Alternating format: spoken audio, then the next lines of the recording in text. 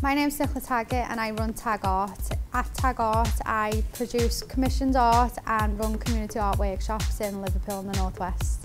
We run issue-based workshops, we run adult art workshops, children's art workshops, work with schools, charities, different organisations. We also create mural projects in and around Liverpool. We've used the art workshops as a kind of outreach to neighbourhoods and involving like the schools or the local community through the art, using that as a tool to sort of engage people better and bring people together. I always liked art at school. I was always drawing away, doodling in class and stuff, and then I went on to do art at college and then I done fine art at university, and then decided once I left uni I wanted to set up my business.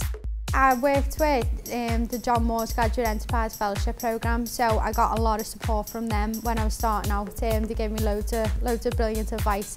We got financial support as well. We got £1,500, which we didn't have to pay back, which was to help with the start-up costs. So obviously I could buy all the materials for the business. I could put money towards leaflets and advertising and help out with the website, building the website and things like that. And we got a business advisor who helped us out a lot too.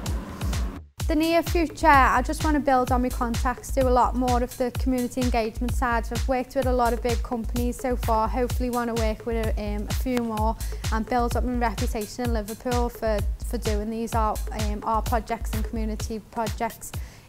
Long term, I do want to set up more art workshops, looking at helping people to even set up their own small businesses or go into creative industries, and maybe even get my own building where I'm running them workshops on site and things like that.